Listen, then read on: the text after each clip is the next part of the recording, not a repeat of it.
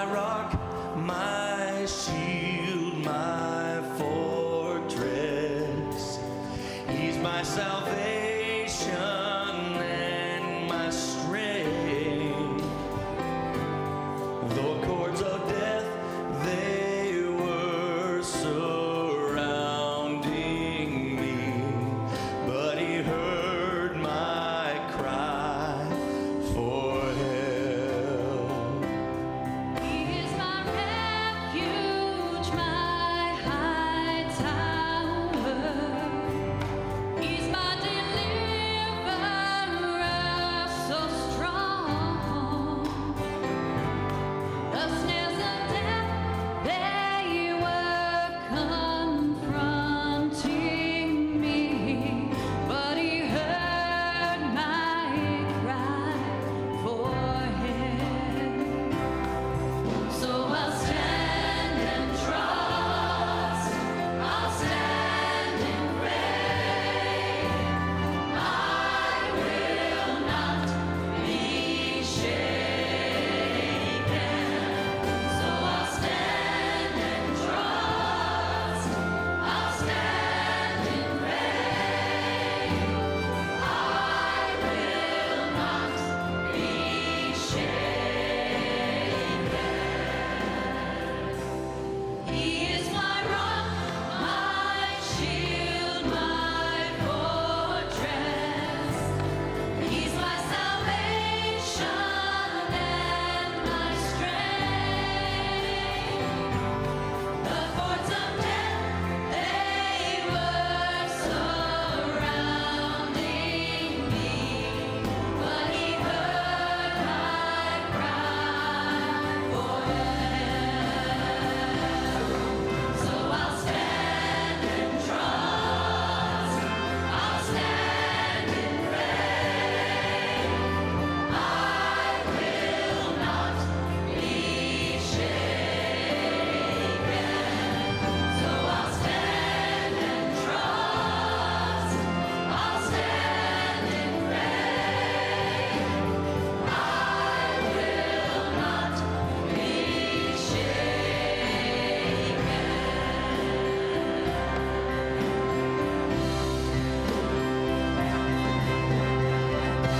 Our God will not be moved.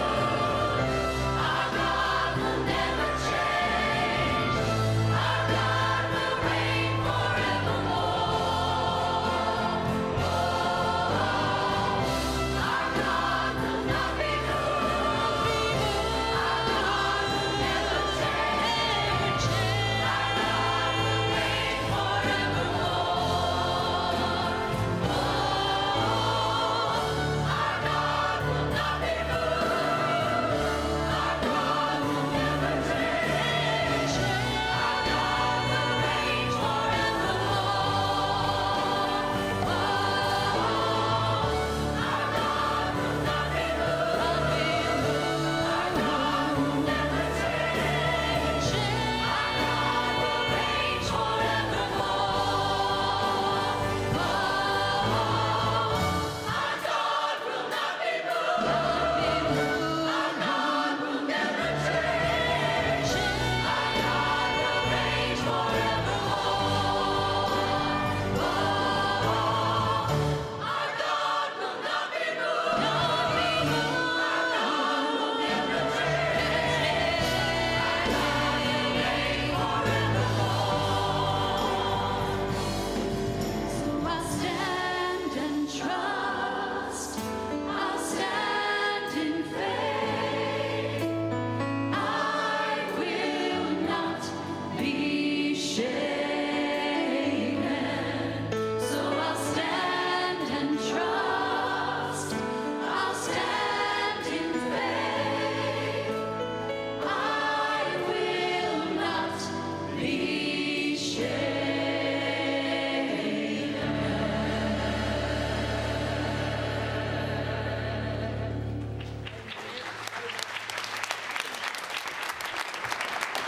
Aren't you glad? Aren't you glad that God never moves, that He's always present, that He never leaves us, He never forsakes us? Are you glad to be here today? Amen. I'm glad. We have had a great week this week. First thing is we had 3 new babies born into the church family this week. Change Canop was born this week, ABC. I told, we've been telling Glenn for weeks, we don't know if it's a boy or a girl, we don't know what it is, but we know one thing. We're going to call him Change, because change has come to the house. But we had 3 babies born. We had our Wild Game dinner on Thursday night. Sold it out, had a waiting list to get in, had a great crowd, great food. We had 12 professions of faith on Thursday night. We had 6 people rededicate their life to Christ, and so that's what it was all about. And so great success. Thank you for everybody that worked. Listen, our folks showed up and they worked like Trojans. Janice and her crowd got started around Monday, starting to get the room ready, and by Wednesday afternoon that was done, but people just rolled in here and did whatever needed to be done. And so if you were a part of that, thank you for coming and doing that. Also, today is a special day in the Stokes household.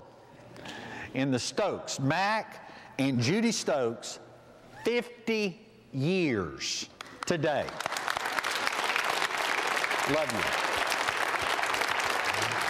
Well, if you're a guest, we're glad that you're here. We're going to stand up right now, turn around, and find somebody you haven't spoken to and welcome them.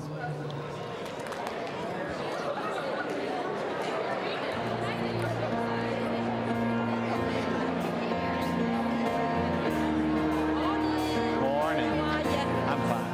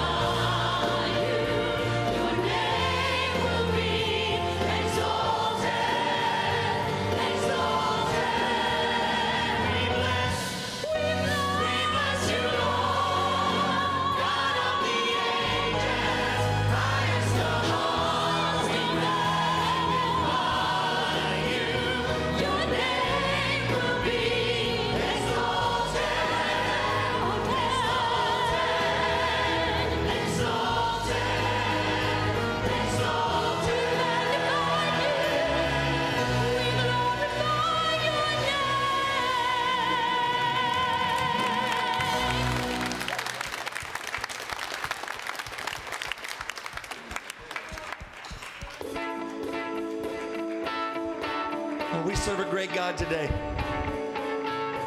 We give you our worship and praise, Lord. Thank you for your presence here. Move among us, we pray.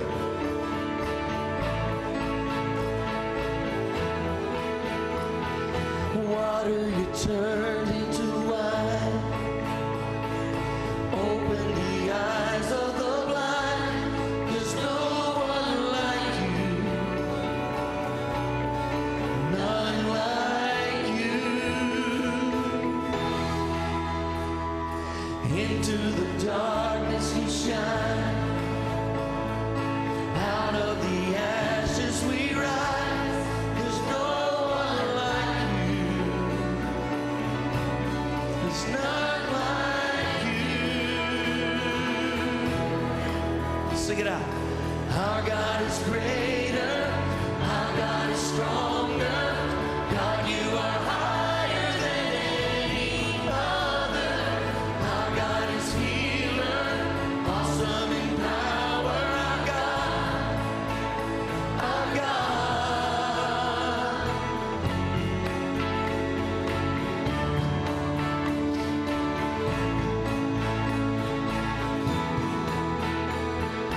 Into the darkness you shine.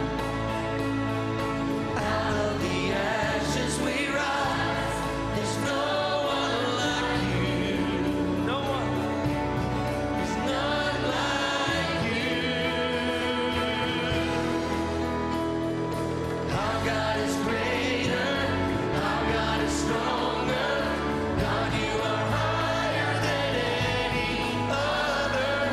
Our God is healer. Awesome in power. Our God. Our God. Our God is greater. Our God is stronger. God, you are higher than any other.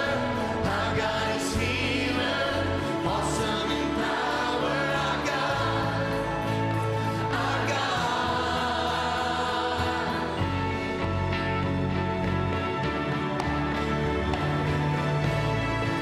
And if our God is for us, who or what could ever be against us?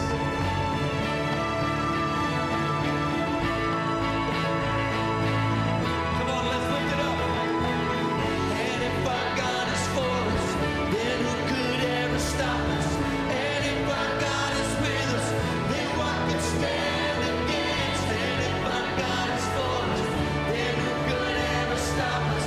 And if our God is with us, then what could stand against?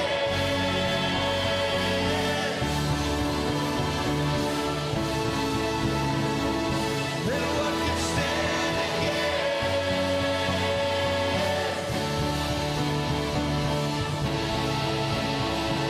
Sing it out, church. Our God is greater. Our God is stronger. God, you are higher than any other. Our God is healer. Awesome in power. Our God. Our God. Our God is greater. Our God is stronger. God, you are higher than any other. Our God is healer. Awesome in power. Our God. Our God. And if our God is for us, then who could ever stop us? And if our God is with us, then what could stand against? And if our God is for us, then who could ever stop us? And if our God is with us, then what could stand against?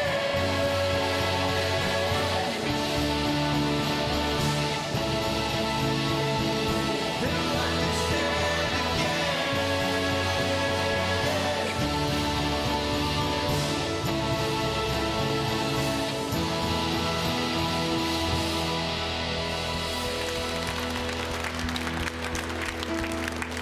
Then sings my soul, my Savior God, to thee. Sing of his greatness. How great thou art.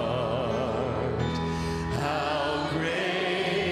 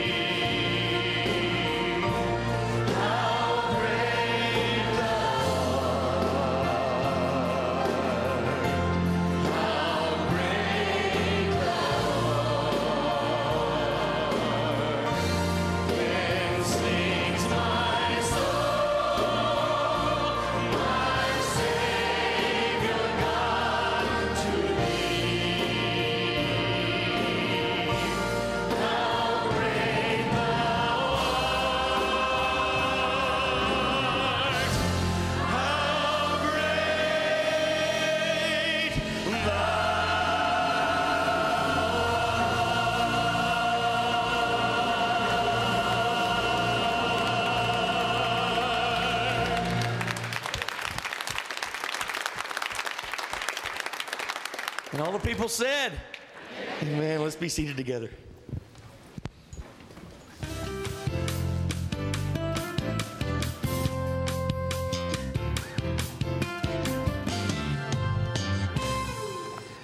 If you brought your Bible, find Matthew chapter 27. Matthew chapter 27 is where we'll get started this morning. And I want to speak to you today on the subject, proof. You know, so often in the world that we're living in, people are looking for proof. They're looking for hard facts. They're not so much interested in legend. They're not so much interested in theory. They want concrete, hard facts whenever they're searching for something. Well, it's no different when you talk about Jesus, the Son of God. The world we live in, there's a lot of speculation, a lot of scrutiny. I mean, was he the Son of God or was he not the Son of God? Well, this morning what I want to do is I want to talk to you about the proof, the hard facts, the tangible results that Jesus is the Son of God. Scripture records a number of supernatural phenomena that occurred while Jesus hung on the cross. And as you look at it, these phenomena are really God's supernatural commentary of cosmic importance.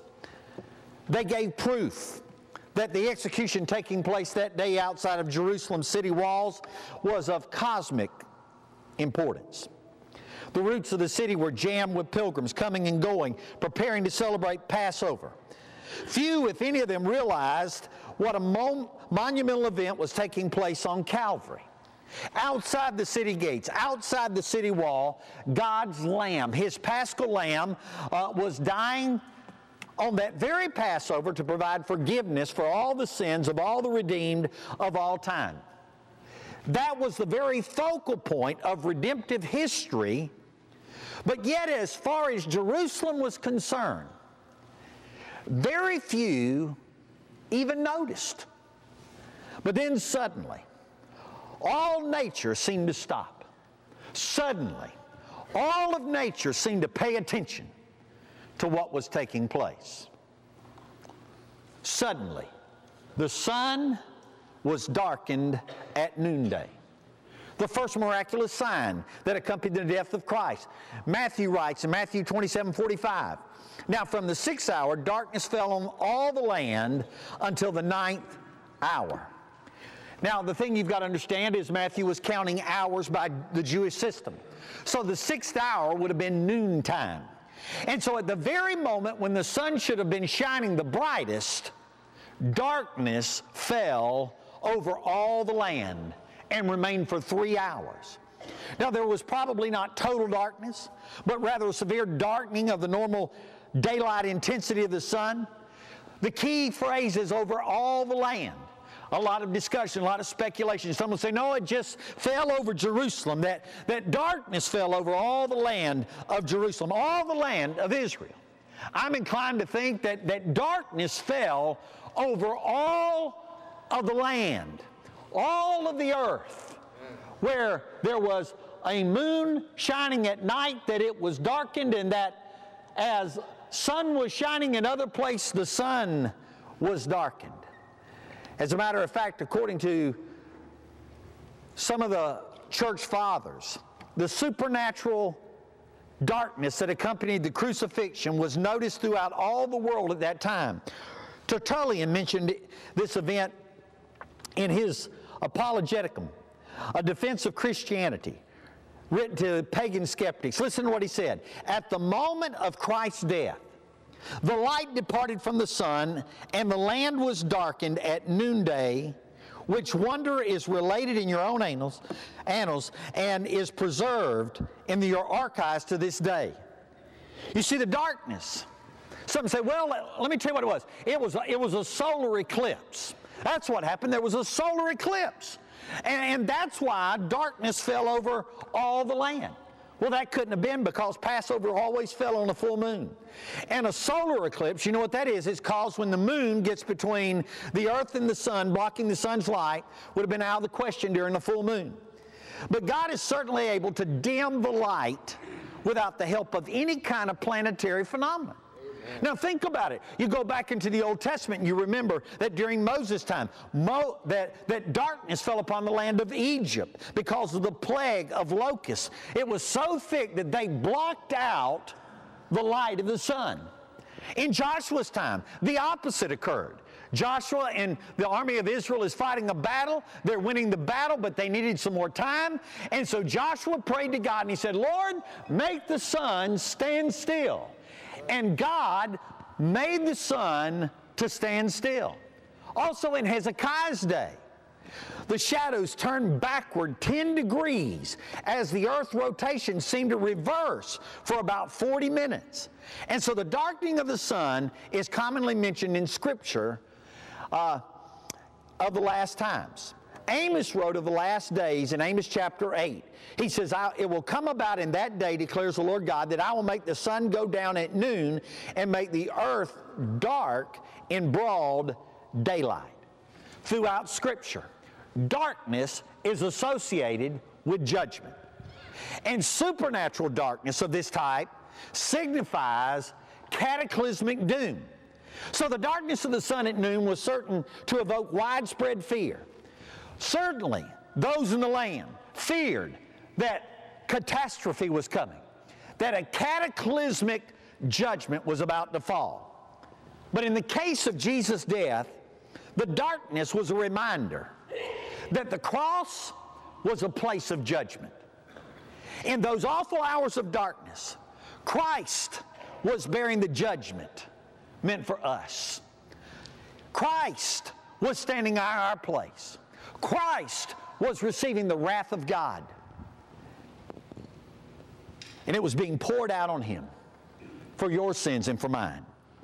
And that's why the biblical narrative links the culmination of the darkness with Jesus' outcry to the Father in Matthew 27:46. And it says, about the 9th hour, Jesus cried out with a loud voice, Eli, Eli, lama sabachthani, that is, my God, why have you forsaken me?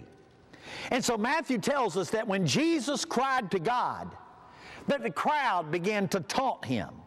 And the taunting continued to the very end. And it was at some point in the midst of the taunting that Jesus cried out, I thirst, and they gave him a sour wine to drink. And shortly after that, he cried out to Telestai, it is finished. And so the sun was dark at noon. But secondly, the veil of the temple was torn. At the moment of his death, there's a series of remarkable miracles that takes place. Matthew writes the first part in verse 51, and behold, the veil of the temple was torn in two from top to bottom. Now, the veil of the temple was a heavy curtain, and it blocked the outer court from the Holy of Holies. It was a place where the Ark of the Covenant was stored, was kept. It symbolized the presence of God. Josephus, the historian, described the veil as an ornately decorated curtain made of woven fabric. And only one person was allowed to go behind the veil, and that was the high priest. And he went into the Holy of Holies once a year on the Day of Atonement. And when he was permitted to enter, to bring the blood of a sacrifice, and the veil was symbolic of importance. It signified that the Holy Spirit is signifying this, that the way unto the holy place has not been disclosed. In other words, it was a constant reminder that sin made humanity unfit for the presence of God. You see, the fact that sin offering was offered annually was a constant reminder that the price had not been paid. Every year, people would bring their Passover lambs into the temple to have them sacrificed on Passover. Every year, they were reminded that a sacrifice sufficient for their sins had not been made. Daily, other sacrifices were made to show graphically that sin could not truly and permanently be erased by animal sacrifices. And in Hebrews chapter 10, we read this, for it is impossible for the blood of bulls and goats to take away sin. And then in chapter 9, the writer of Hebrews says, "But when God appeared as a high priest of the good things to come, he entered through the greater and more perfect tabernacle, not made with hands. That is to say, not of this creation, and not through the blood of goats and calves, but through his own blood. He entered the holy place once and for all, having attained eternal salvation." The tearing of the veil symbolized something. It symbolized that Jesus' sacrifice was a sufficient atonement. It symbolized that his sacrifice paid the price of sin forever. It signified that now all of a sudden, all men, all women would be given an opportunity to come unto Christ, and that as an individual we can enter into the holy place ourselves. Aren't you glad you don't need a priest to pray through? Aren't you glad that somebody doesn't have to go and make atonement for your sin, because somebody has made atonement for your sin? Is a man of God, Jesus Christ, the Son of God. And so the way of the Holy of Holies is open to everyone. And the Bible says it's torn from top to bottom. Significant. It's almost as if God reached down from heaven and supernaturally tore the temple, the veil in the temple, from God's side to man's side, signifying that whosoever will may come. Whosoever will may come. My Son has removed the veil and eliminated the need for it. One of the things that we don't think about, the moment that the veil was torn, the temple was full of worshipers. Don't you know that was an exciting place to be that day? I mean, all of a sudden, outside, the sky goes dark. All of a sudden, a temple full of worshipers. They're there. Sacrifices are being made. Passover lambs are being sacrificed. And all of a sudden, this beautiful, ornate, heavy curtain rips from top to bottom. All of a sudden, for the first time, common men are able to look into the holy place. All of a sudden, mankind can see the holy place of God. Jesus did that, the Son of God.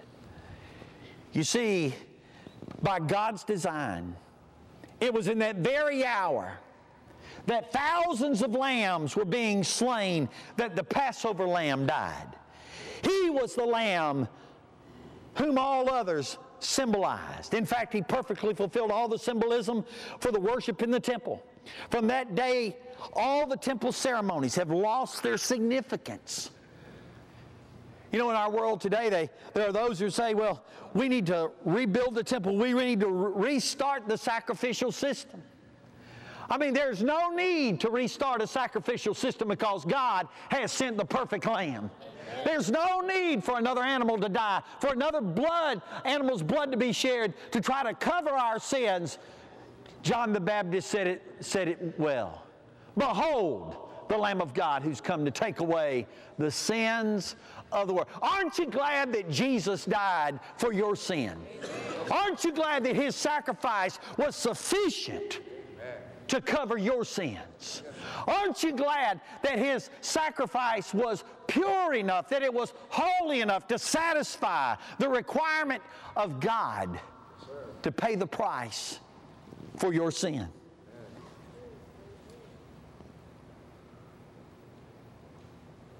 The sacrifices were meant to, everything that they were meant to accomplish had foreshadowed what had just arrived. And within 40 years, the temple would be destroyed when Titus came to Jerusalem. But the end of the Old Testament sacrificial system occurred not when the temple was destroyed in 70 A.D. Someone say, oh, well, they stopped that in 70 A.D. when the legions marched in and the city was decimated and the temple was destroyed. That's when the sacrificial system came to place. No, it wasn't. Sacrificial came to an end the day that Jesus was nailed to a cross and shed his blood for you and me. That was God's exclamation point. And so the sun was dark. The temple veil was torn. Then the earth began to shake, and the rocks split. Look at the rest of verse number 51 in Matthew 27. And the earth shook, and the rocks were split. An earthquake powerful enough to split rocks would be a significant tremor. And such a powerful earthquake would be a frightening experience for everyone in the region of Judea.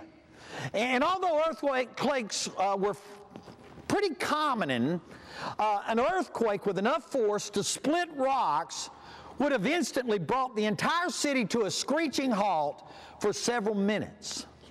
Earthquakes in Scripture are often used like darkness to signify a graphic display of divine judgment. In particular, earthquakes symbolize the wrath of God. When Moses went to meet with God at Sinai to receive the tablets, Exodus chapter 19 says, and the whole mountain quaked violently. David wrote in Psalms 18, then the earth shook and it quaked, and the foundations of the mountains were trembling and were shaken because he was angry. Psalm 68, and the earth quaked, and the heavens also dropped rain at the presence of God. Sinai itself quaked at the presence of God, the God of Israel. And the book of Revelation indicates that the final judgment of the earth will commence with a global earthquake, more powerful than anything that's ever been experienced. So it's clear that supernatural earthquakes like this could only signify, it signifies the wrath of God. God is pouring out everything He has in the moment. At the cross, God's wrath is poured out against sin that's being leveled on God's Son. And the accompanying earthquake coming at the culmination moment of Christ's atoning work was a kind of divine punctuation mark. Perhaps God signifying in His anger that at the fact that sin had cost Him so much. Here's the thing. Since the cross, we've been under grace. And I'm so thankful for God's grace. Aren't you thankful for the grace of God? Now, grace is not licensed to go and do what you want to do. I've known people before that would just say, well, you know, I'm under grace, and because I'm under grace, I can kind of do what I want, live what I want, be what I want, because I'm under grace. I'm free. I'm free, preacher. I'm under grace. I'm not under the law anymore. Here's the thing. You've got to fully understand the grace of God. And the grace of God that has been lavished upon you and bestowed upon you and poured out upon you was not cheap grace. That's right. That's right. It cost God His Son. That's right. That's pretty expensive grace. See, the earthquake is that most were emerging from the tombs. Matthew 27:52, the dead were raised. The tombs were opened, and many bodies of the saints who had fallen asleep were raised. And coming out of the tombs, after His resurrection, they entered the city, and they appeared to many. You don't think that caused a stir? I've often said the most exciting day to be on Resurrection Day, place to be on Resurrection Day will be the cemetery. You imagine some old boy out there digging a grave, and all of a sudden the dead start raising. You imagine what it was like in Jerusalem that day? There was an earthquake, and the stones were split open. The ground was shaking. The veil in the temple had torn. There's pandemonium in the temple.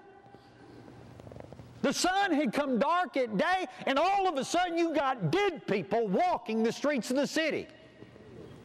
I would say that is an attention getter right there.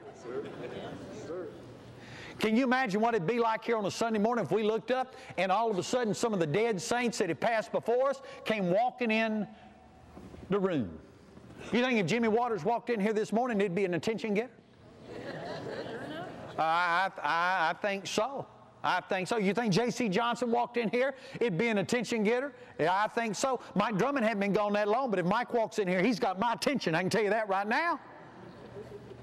I mean, the Bible says that when Jesus died on the cross, that the dead were raised. Some of the dead were raised. And so a lot of the tombs in and around Jerusalem to this day are hollow sepulchres, resting on ground level or just above. The earthquake was evidently powerful enough to split the tombs like these. That was not the miracle. That might have occurred in any earthquake. But the great miracle is that not only were the tombs split, but those emerged from the broken tombs had been raised from the dead. Of all the writers, Matthew's the only one that mentions this event. Now, some have said that something this significant, something this important, surely should have been recorded by all of the gospel writers. That if this were true, that surely all of them would have said it, and not just Matthew, the only one that recorded it. But there's no reason to think that this miracle was designed to catch a lot of people's attention. Now, I don't know about that. Have my attention.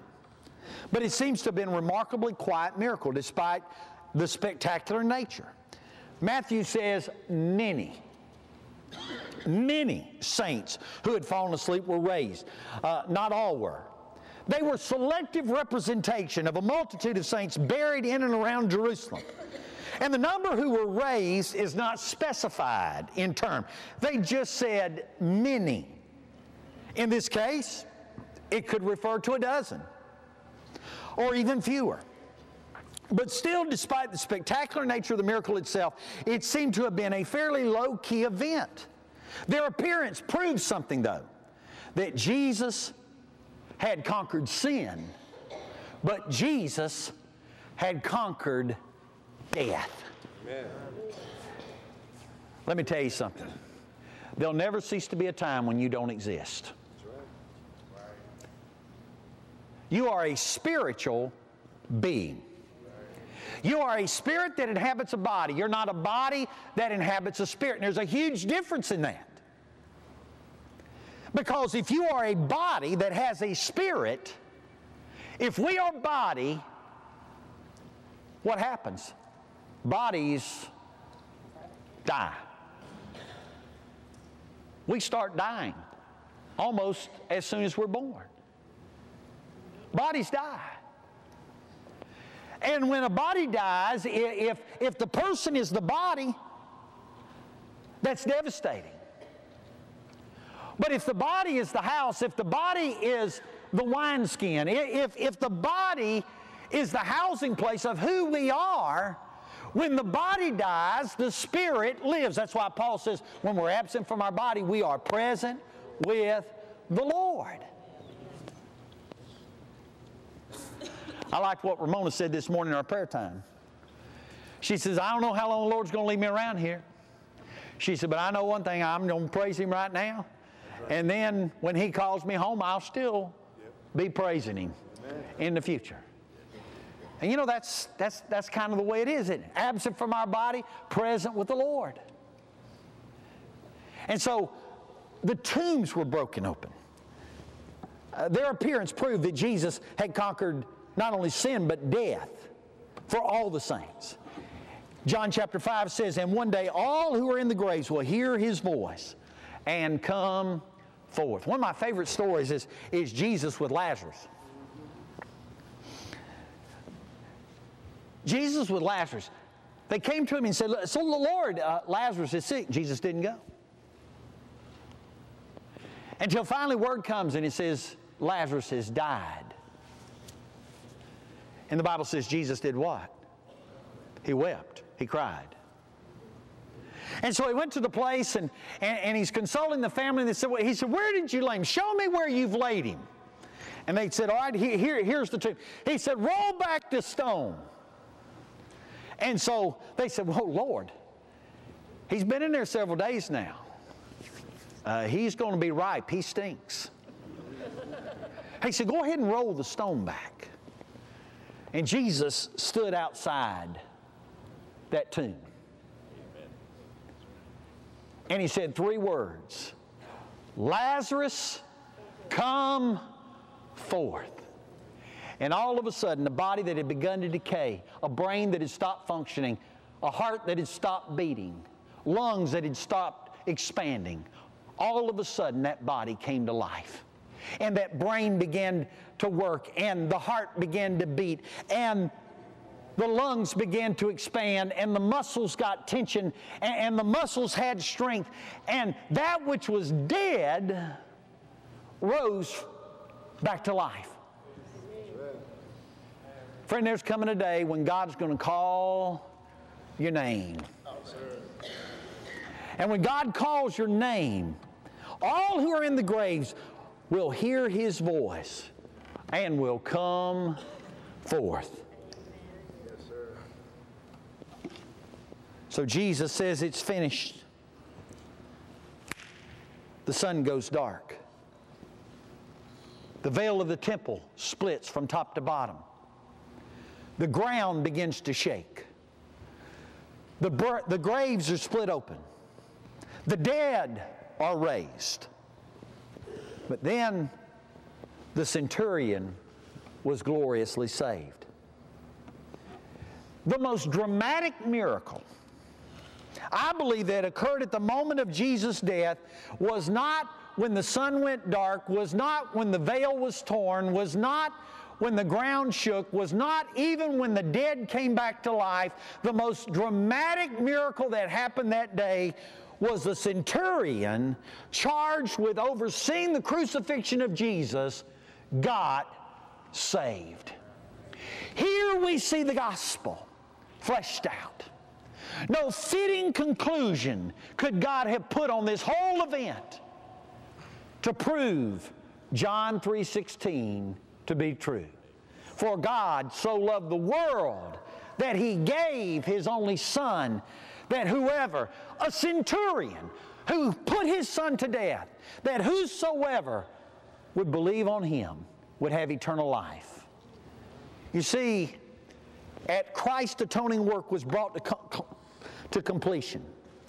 Its dynamic saving power was already at work in the lives of those who were physically closest to Him. Look at Matthew 27:54. Now the centurion and those who were with him keeping guard over Jerusalem, over Jesus, when they saw the earthquake and the things that were happening, became frightened and said, "Truly, this is the Son of God." A Roman centurion, a commander of a 100-man division. The 100-man division was the basic building block of the Roman army. There were about 25 legions in the entire Roman army worldwide. Each legion consisted of 6,000 men divided into 10 cohorts of 600 men. Each cohort had 3 mandibles, and each mandible was divided into 2 centuries. Each century was commanded by a centurion, and the centurions were usually career officers. They're usually hardened to war. Death is not anything that they're unfamiliar with. And because of this particular office, he was the one that was guarding Jesus. It appears that he's the very one who had been given charge overseeing the crucifixion, carrying out the crucifixion of Jesus and the 2 thieves. He and his men were eyewitnesses. They were at the foot of the cross. The Bible says they're casting lots. They're gambling for His garments there. And as they're involved in all of this, they personally kept Him under guard from that point forward. And they'd watched. They watched the trial. They had seen His silence while He was falsely accused. These same soldiers slapped Him in the face, strapped Him to a scourging post, and watched Him suffer that horrible beating with grace and majesty. They had miraculously and mercilessly taunted Him, dressing Him in a faded soldier's tunic, pretending it was a royal robe. They were the same soldiers who had woven a crown of thorns, and they mashed them down upon His head. And they spat upon him and taunted him and mistreated him in every conceivable fashion. And until now, the uniqueness of Christ had no apparent impact whatsoever on these soldiers. They were hardened men, and Jesus' passivity made no difference to the way that they treated him. His obvious innocence had gained no sympathy from them, and they showered him with no mercy. They were professional soldiers. They'd done it 100 times. It was another day at the office for them. They were doing what they had always done. To them, it's just another day. It's another execution. It's another crucifixion. It's putting in their time. It's drawing their paychecks. And so they dutifully nailed Jesus' hands and feet to the cross. They set it upright. They dropped it in the hole to prepare it. They cast lots for his garments. And then they sat and they watched. But this death was unlike any death they'd ever seen before. Hundreds of times they had sat at that place. Hundreds of times they had seen them die. Hundreds of times they had helped them die. But this death was different. They heard him pray for his killers. Never had they heard that. They saw the noble way in which he suffered. They heard him cry out to his Father. And in the midst of all of this, they experienced 3 full hours of supernatural darkness. And when that darkness was followed by an earthquake at the very moment of Christ's death, the soldiers could no longer ignore the fact that Christ was the Son of the living God. Mark suggests that there was something about the way Jesus cried out that struck the centurion as supernatural. Perhaps it was the volume of his cry coming from someone that was so weak.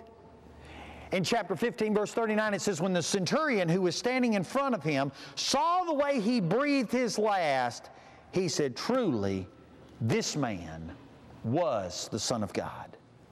Matthew tells us it was also an earthquake coming at the exact moment of the final cry that finally convinced the centurion and the soldiers that Jesus was the Son of God. In verse 54 it says, and when they saw the earthquake and the things that were happening, became very frightened and said, truly this is the Son of God. Notice that Matthew indicates that all of the soldiers had the same reaction. When the earthquake came, they were afraid. Using a Greek word combination that speaks of extreme alarm. That's the same expression Matthew used to recount how the 3 disciples reacted at the Mount of Transfiguration when Jesus' glory was unveiled. You ever thought about that? What that must have been like on the Mount of Transfiguration? And all of a sudden Jesus in the flesh is transformed in front of their very eyes. Do you think that was a little spooky? Do you think that would have shook you up just a little bit? The same expression is used here by Matthew when Christ's glory was revealed when he died on the cross. It's a kind of fear that was a typical reaction of people who realized the truth about who Jesus was. And when the soldiers around the cross heard Jesus' exclamation, saw him die, and then immediately fell to the earth, it suddenly became all too clear to them that they had just killed the Son of the living God, and they were stricken with sheer terror. Uh-oh. What did we just do? What have we just done? This was an ordinary day. It was a usual day for us. I mean, we've been through this routine hundreds of times, and we've seen hundreds of criminals die. We've seen hundreds put to death. But we've never seen anything like this. The sun was dark for 3 hours as He hung on the cross. They tell us the veil of the temple has been torn. The earth is trembling underneath our feet. Rocks are splitting all around. And they're talking about dead people walking the streets of the city. What have we done?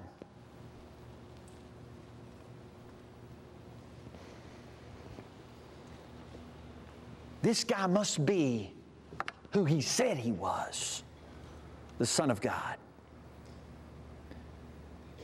It wasn't merely the earthquake they were afraid of.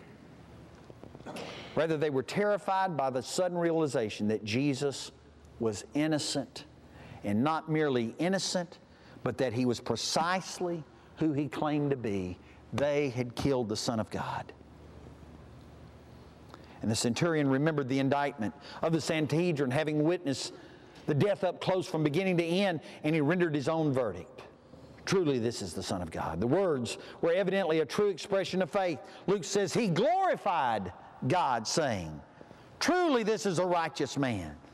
So the centurion and his soldiers with him were evidently the first converts to Christ after the resurrection, coming to faith at the moment that He died. The next time you're tempted to be pushed over the cliff in discouragement and in depression, you just need to remember whose you are. You need to remember who you belong to. And I love that song that we sang, If God is for us, who can stand against us? And friend, I'm going to tell you, if there's something the church needs to hear today, it's that we serve a risen God who is all-powerful, all-knowing, who is sovereign, that has a plan and a purpose for our life, has a plan and purpose for His bride, His church. He is preparing the time of His coming. And in spite of all that's going on around us in the world that we see today, and I'm telling you, it can be depressing. Sometimes you just need to turn the news off and you need to open your Bible. Because greater is He that is in us than he that is in the world. And the fact that the risen, sovereign Lord, the wonderful thing is that Jesus just didn't die on the cross, and that wasn't the end of it. The Bible says that 3 days later, He came crashing out of the tomb in all power, in all glory, in victory over sin, death, and the grave. And as a child of His, you have that same victory too. Yes, that's right.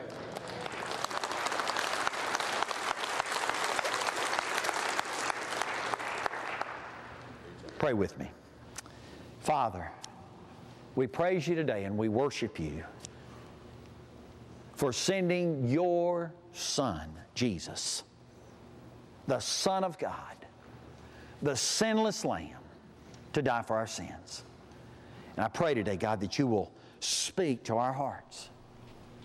Maybe you're here today and you're not a Christian. You don't know the Lord. You've never given your heart and your life to Jesus Christ. Friend, everything I talked about today, Jesus did so that you could have eternal life, so that you could be forgiven of all of your sin. Today, all you have to do is call upon the Lord. If there's a restlessness, if there's a stirring in your heart, I want to tell you what that is. That's God the Holy Spirit. The Bible says that no one can come to the Father unless the Spirit, the Holy Spirit of God, draws them. And so that's the Spirit of God doing a work in your life. He's drawing you. And the opportunity for you to receive forgiveness and mercy and grace is before you today. And if you've never trusted Jesus and you want to trust Him today, you can trust Him right there where you sit. You can pray this prayer. Dear God, I'm a sinner, and thank You for sending Your Son Jesus to die for my sins. Thank You that He paid the price for all that I've done and all that I've refused to do. And today I ask You to forgive me of my sins, to wash me clean inside and out, to fill me with your Spirit and your presence, and change my life. I surrender my life to you to use for your glory and your honor. Now, if you prayed that prayer this morning, I'd like to pray for you. Heads are bowed and eyes are closed. I'm not asking no one to look around right now. But you say, Pastor, I prayed that today. I surrendered my life to Christ. I'm not going to embarrass you or anything, but I just want to know if I can pray for you. Would you slip a hand up and pull it right back down? Anywhere in here?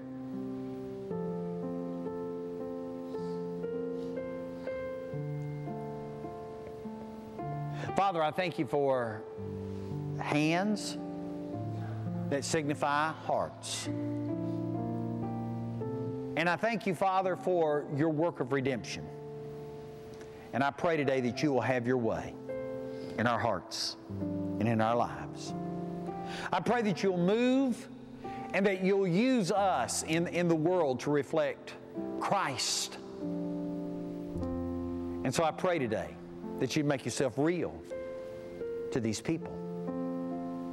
I pray for our church, God, that we would be light in a dark world, that we'd be salt in a decaying world, and that we would preserve the truth in what we say and what we do.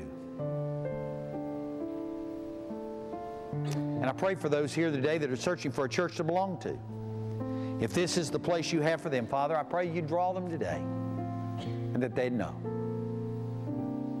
In just a moment, we're going to stand and sing. If you're one of the ones that prayed with me, Rob and Bobby are going to be standing here. And as we sing, if you were serious about what you did, would you just come to Bobby or Rob and just say, I prayed with the pastor. And we have some people that'll talk with you and pray with you. We want to give you some stuff that'll help you as you begin your walk with Christ. Others of us here today are Christians. We're getting ready to enter into Easter here in a couple of weeks, where we celebrate the risen Lord. Are you salt in an unsavored world, a decaying world? Are you light in a dark world? And then there's others of us here that are searching for a church to belong to. We'd like to invite you to come. If you'd like to know what it means to be a member here, join our church. Just come to Bobby or Rob as we sing. Say, hey, we want to know what it means to be a member here at Mabel White. Now, Father, I thank you today for the good news of the gospel. Lord, that it's the power of God unto salvation. And we pray today, God, that you will have your way in our hearts and in our lives. In Jesus' name, amen. We're going to stand together and we sing, and you come as God speaks to you. All that I am, all that I have, I lay them down before you, O Lord. All my regrets, all my acclaim, the joy and the pain, I'm making them yours. Lord, I offer my life to you, everything I've been through. Use it for your glory. Lord, I offer my days to you, lifting my praise to you as a pleasing sacrifice. Lord, I offer you my life.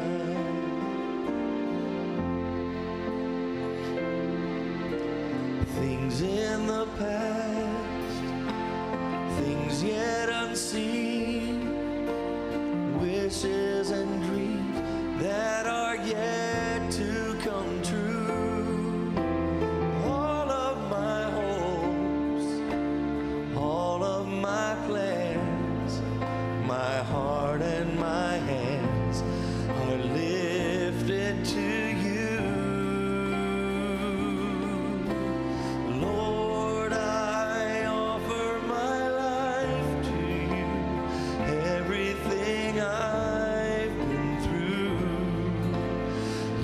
it for your glory.